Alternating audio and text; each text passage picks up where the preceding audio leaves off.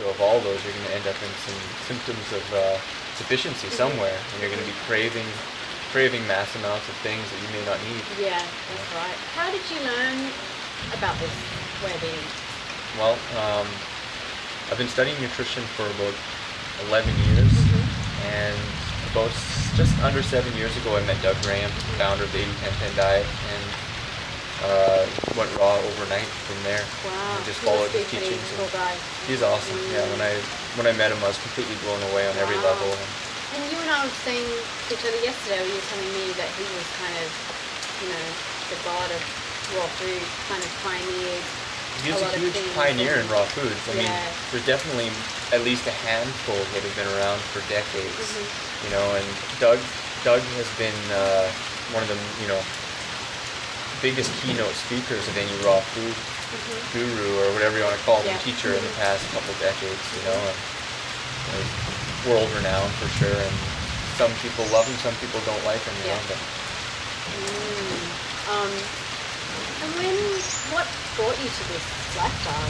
Raw food? Anyway, really specifically skateboarding, to be honest. I've been a lifelong athlete, and I always was seeking to better my skateboarding and feel faster and just feel more energetic and lighter. So I went from standard American, really drunk all the time, junk foods, towards vegetarian and whole foods, and then to vegan, and then to raw vegan. Just every single step seemed many benefits, but jumping from whole foods vegan to raw vegan, just crazy. Wow. And that was how many years ago? Just under 7. Wow. 6 and 3. It'll be 7 in a month or two. Yeah. And tell me a little bit more about your website. The Raw Advantage. Well, the Raw Advantage, it has a lot of fun kind of day in the life type vlogs, just kind of showing that this lifestyle isn't hard, it's not boring, it's lots of fun, you can do it anywhere and everywhere. Showcasing lots of recipes. I have a recipe book on there that's all up by donation. Oh wow. I also am a yoga teacher. I do a bit of reflexology. I offer all of those services by donation. Wow. Do a lot of consultations too, so I do Skype or iChat or just email consultations, as well as by phone and one-on-one. The last 2 years I've been doing live-in consultations, so I just live full-time with anyone from a week to about a month. Oh wow. And I'll do that anywhere in the world as well. And otherwise, my website really just has interesting stories and facts, and there's a facts page and a skateboarding page with my skateboard videos, and it's all me. It's just anything that I have, I try and flow out through my website so as many people can benefit from what I've benefited from as possible. Free ebook there too, actually. It's a free simple ebook just on 10 simple ways to improve your health that aren't all food related. So if anyone signs up to your website, they'll get a free copy of that. Yeah, for sure. It's fun. Because, there's so many aspects of health. Food's only one of them. Yeah. The Raw Advantage is definitely focused on food and fitness, but it encompasses all the other aspects of health too. So it's it's a holistic approach. I took my original schooling is in holistic nutrition, which was 7 years ago. You have studied that? Yeah, I'm a registered holistic nutritionist as well. So I'm certified to consult people in a holistic approach, and my focus has been raw food and nutrition, but those are only 2 pillars of my practice. Yeah. Wow. And what are some of the success stories you've had with helping people? Well, I've had a lot of awesome ones. Some of the most notable ones would be Crohn's and irritable bowel and candida, depression. Those are the ones that definitely stand out the most. And they're quite serious things for people to suffer with. It's a lot of emotional pain and suffering when you have things like that. For sure. I wanted to bring up again about the candida thing. Yeah. Because people that have candida think they can't eat fruit. Yeah, for sure. Whereas you were explaining to me the other day that's not true. Yeah. For sure. For sure. Yeah. Well, I had chronic candida systematic before I went raw, and Actually, in the year before I went raw, I was, you know, on a number of different candida cleanses, and I was reading all I could. Yeah. Like I said, I've been studying nutrition and that stuff for about 11 years, and I had a few different viewpoints. I tried it's supposed to be a 14-day candida cleanse, Yeah. taking some capsules and eating a very low-fat or no-fat, no-fruit diet, Yeah. which was horrible. Yeah, It was the yeah, worst I experience of tried my that. life. It doesn't make you feel good, you know, and it was waging a war within my body. And Yeah. you know, I ended up crashing hard off that and ended It up in made the you worst worse. place ever. Wow. Yeah, a really horrible experience. You know, when I met Doug, I got a different perspective. You know, I found a lot of the health circles, raw or not, Yeah. really use the same approach that medicine takes. It's like, you know, you have this condition, we have to battle it, or we have to deal with the symptoms and get rid of it. You know, Yeah. it's like a war, waging a war within the body. Whereas, you know, the approach that Doug has taught me is more to just remove the causes of the symptoms Yeah. and let your body come to its natural symbiosis. Yeah, which makes so much sense when you think about it. Yeah, it's Yeah. remove the causes. You know, don't start by battling the causes. You know, you maybe can do both at once if you want, but the surest approach is to remove. Yeah. So looking at what candida is instead of just seeing it as an enemy, Yeah. because if you read a lot of books, or if you look at a lot of candida programs, They're like, kill this, you gotta kill kill it. Yes, kill it. it's like Yeah. candida's the enemy. You know, it's like a really bad thing. But if you step back and look at candida, it has a really important function in our body. If we didn't have it, we'd be dead. We'd be dead. It's a Yeah. secondary mechanism to control blood sugar, and you know, if we didn't have that, our blood sugar could just go through the roof when our other mechanisms fail. Yeah. You know, so we always have candida in our body. It's not something we need to kill. It's just something that we need to bring back into Balance. symbiosis and Yeah. its own natural balance. When you look at what causes candida to thrive is sugar being held in the bloodstream. So I mean, the main reasons for sugar being held in the bloodstream are either insulin insufficiency or the inability for insulin to properly work. If insulin isn't working properly, either we're looking at a poor insulin function or otherwise an increased level of fat in the bloodstream. So I mean, most people, either on a raw diet or on a standard American diet, they're eating up to four to six times the amount of fat in their diet than is shown to be the most healthful in sports science, as well as in the biggest studies known for nutrition. So you know, if we're constantly eating high levels of fat in our diet, sugar gets held up in the bloodstream, candida proliferates, and it just keeps on going, keeps on going. Yeah. You know, so after having, you know, pretty